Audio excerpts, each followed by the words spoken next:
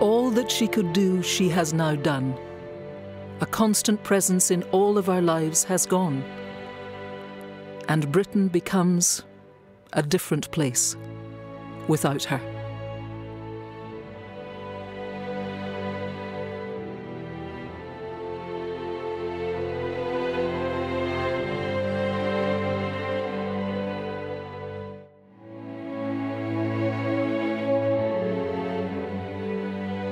I would like to read you a few lines from Pilgrim's Progress, because I'm sure we can say, with Mr. Valiant for truth, these words: "Though with great difficulty I am got hither, yet now I do not repent me of all the trouble I have been at to arrive where I am.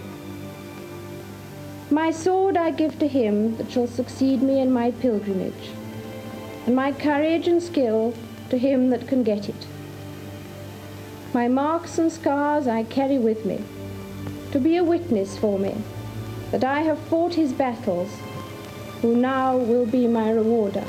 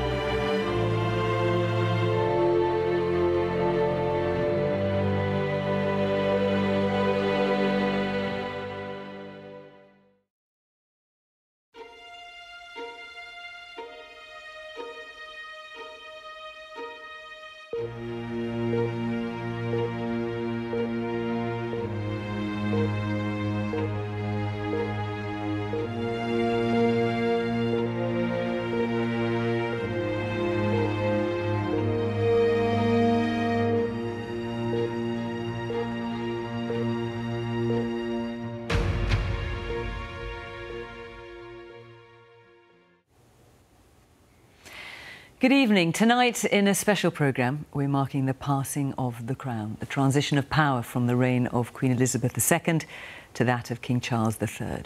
What kind of monarch will he be? How will he lead our nation through this period of enormous change? I'll be talking to people who know him well to get their personal insights into the man who is our new king.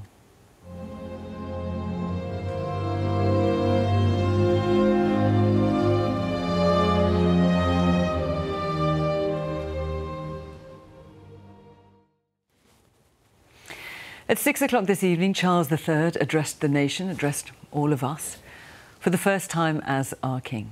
He paid a very personal tribute to his mother and pledged to echo her life of duty and service with his own. It was a speech I'm told he worked on until the last minute in his determination to get it exactly right. And as he talked to us from the desk in the blue drawing room at Buckingham Palace, where his mother often gave her Christmas message, he had carefully placed objects full of meaning around him, such as the flowers, sweet peas with rosemary for remembrance, and in a vase which the former Queen always used in her audience room, which has 3 little corgis on the bottom. Let's hear some of the King's words.